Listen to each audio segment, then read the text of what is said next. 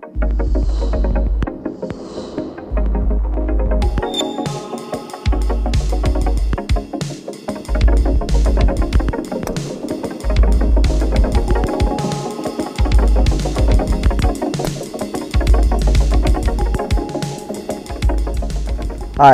I'm Chong Chee Ming, President of the PGA of Malaysia, and today I'm going to present to you how to play greenside bunker shots. So here you will see the lines, my footprint, and this shows you how to properly set up for a greenside bunker shot. Like right here, I'm going to play a slightly high one where I open up my club face. So the first thing is that I want to create a slightly open stance, so my feet are set up to the left of target. So as you can see, the line along my feet, it's aiming left. Once I've set up my feet to aim left, I place my ball towards my left heel from this angle. Yeah. Now at this point, when I set up my club, I want my club face to be open. So this is where I set my club face position. Now it's square, so I want it to open up about 30 to 40 degrees, right? And this is the most effective position for a sand wedge, for you to use the flange of the club and create that bounce through the sand. So I'll show you the setup again. Now once I get into this setup position, you will see that my club face is now more open, pointing up to the sky. And from here, my target is to create a blast. So the stroke for the blast is a relatively steep stroke. So from the setup position, what you want to do is feel like you're hinging your arms quite soon after the takeaway. So it looks like this. As opposed to a normal takeaway, you would look like this. Alright, so the difference is that when you attack down into a bunker shot and create that blast, to create that blast, you want to create like a V-shaped entry. So now I'll show you what you should be feeling when you hit a bunker shot. You want to create this thump. You want to hear the thump. So it's going to sound a little something like this. A lot of good bunker players, you'll find that they'll hardly create such a long follow through, right? Because all the force goes into the sand, right, behind the ball. And don't forget, the sand always pushes the ball out of the bunker.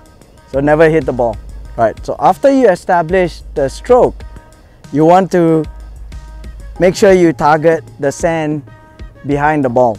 So the club should enter the sand a little more than 2 inches behind the ball. And this will create the right thump and in turn a good blast with the sand pushing the ball softly out of the bunker. Right.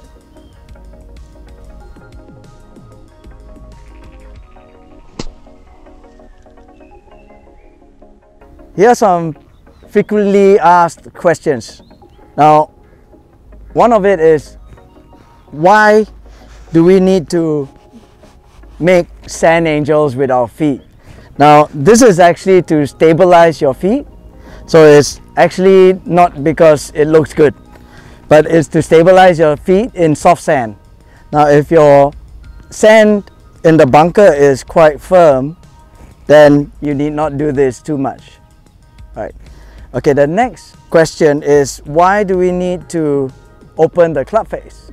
Now, when you open the club face, what happens is the bounce, which is the sole, will start to protrude. And when that happens, it will create a better glide for the club through the sand and stop you from digging continuously. Right. So that's the purpose of, one of the purpose of why we should open the club face. The other is to create better loft and softer landing bunker shot. Yeah.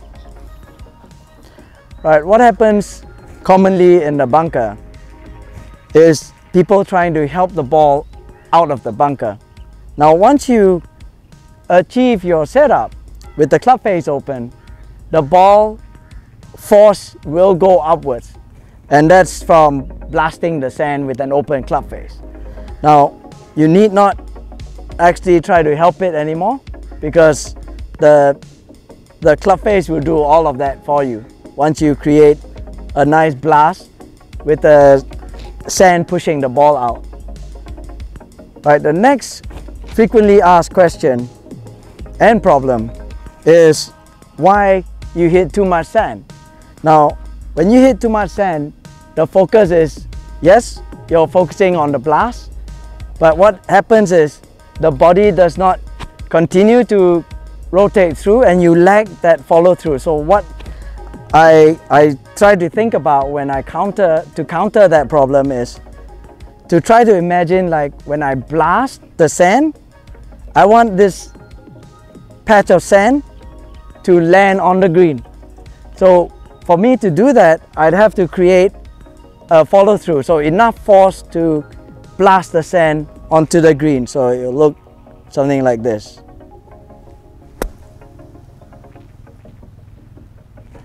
Right, so it's a nice firm thump and blast that sand onto the green.